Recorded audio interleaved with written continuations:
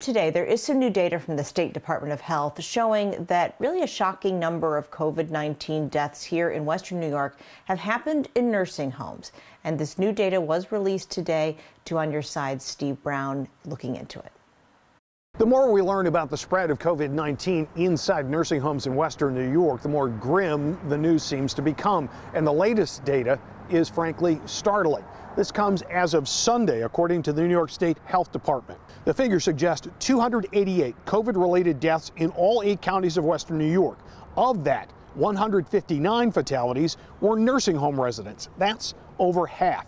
Today, Governor Andrew Cuomo says he takes the current data on nursing home deaths with a grain of salt because they do include residents presumed to have had the coronavirus when they died.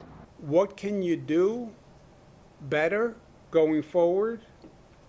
I don't know. It's something we're studying. What the state of Florida did last week was mobilize its National Guard, creating 50 strike teams to assist with COVID testing inside Sunshine State facilities struggling with virus containment.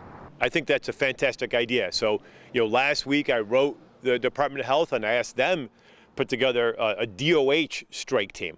Like, we need to go figure out what's going on in those nursing homes, and is it staffing levels, is it PPE, is it problems with ventilation?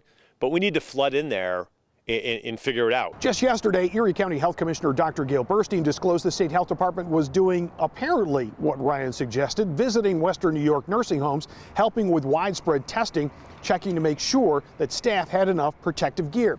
But for 24 hours, the New York State Health Department has declined to say anything about this new initiative. And we asked Lieutenant Governor Kathy Hochul, who has a role in oversight with the state's response here in Western New York, and she declined to talk about this today. Well, coming up tonight at 5 o'clock, the nursing home that has had the most fatalities attributed to the virus. That's at 5 o'clock. In Buffalo, Steve Brown, Channel 2 News.